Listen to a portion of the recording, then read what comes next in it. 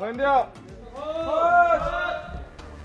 glass stones ending definitely caught us off guard, but the process to capture the way it surprised Gion, Se-byuk, and Sang-woo was an extensive one. Filming, the actors only had a small amount of glass explode near them. The slow-motion feeling really comes through in how the actors perform. After capturing shots of the trio, each got to do their close-up work with singles as well. It may be a short moment, but plenty of hours were put into capturing every nuance and angle.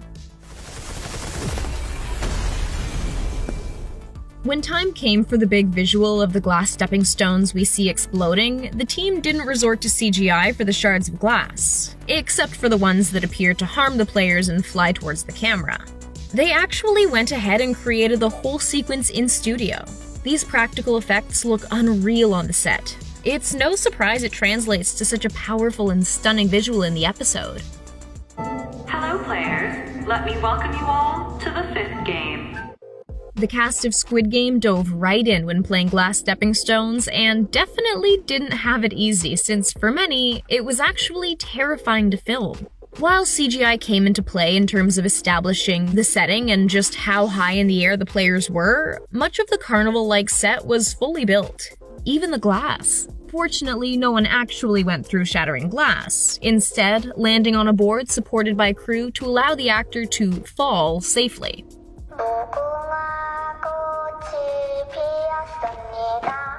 In the show, the set that Red Light Green Light takes place on already seems awfully crowded with the nearly 500 players, but on the set, there were even more folks, making it a pretty chaotic yet well-organized space. We would have thought CGI was used to add the bodies of those who lost during the game, especially the piles of people at the doors, but the actors all actually stayed wherever they were when they lost the game, which couldn't have been very comfortable. When it came to filming close-ups, multiple cameras were used to capture the performances, and the filming crew was often running along with the players. The added detail of using a red marker to signal when a person took a shot is evident of just how thorough and meticulous the team was. No one could get away with cheating during the game either. If one person moved out of time, "We're looking at you, Sang-woo," then everyone had to start over.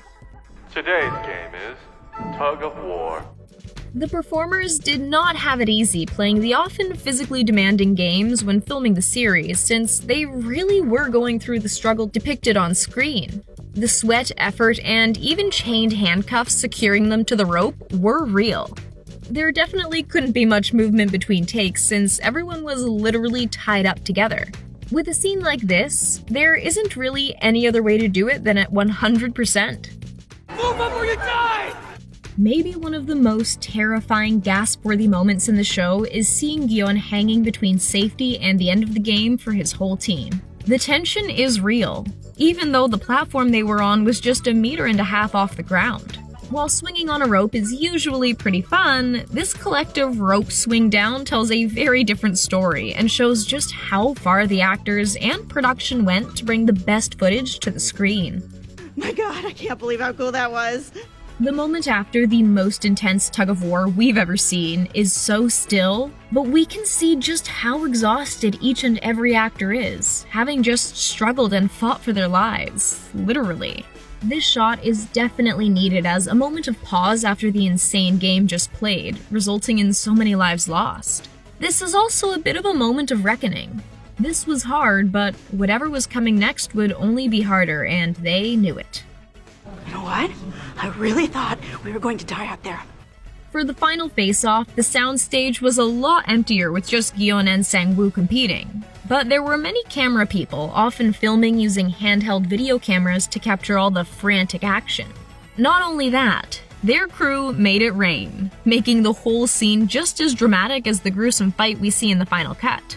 As filming went on, the two actors only got more disheveled, with rain soaking through and blood effects added throughout the battle. In order to get all the footage they needed, the actors had to be on point at every moment. I won't let you leave here with that money.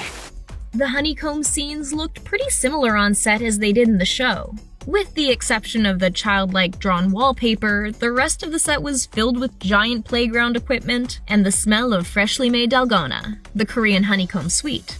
Luckily, the actors didn't have to listen to the actual loud noise each time a bullet was fired, as someone on set was in charge of giving a shout to indicate the moment instead, so the performers had a solid, unified cue to react to.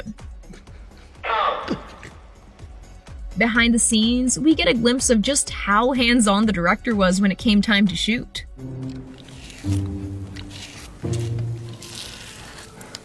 Surprisingly, the cavernous, cool space where we see the confrontation between the police officer and a team member of the Squid Game is real. The opening on the top of the cave and the murky pool made the ideal setting. No doubt the actors felt totally immersed in the story.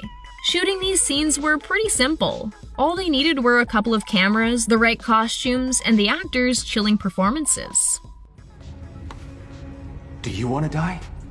The glimpses we get of the players' lives before the game offer such a colorful backstory, especially when we see them with their families. Each of these scenes were shot quite intimately and simply, focusing on the narrative and what these relationships meant to the player, which translated to the screen beautifully. It's also one of the only times we get to see a typical everyday aesthetic, making the stark contrast between the real world and the Squid Game world even more apparent. So which color do you want to play as? How could we forget the original Squid Game?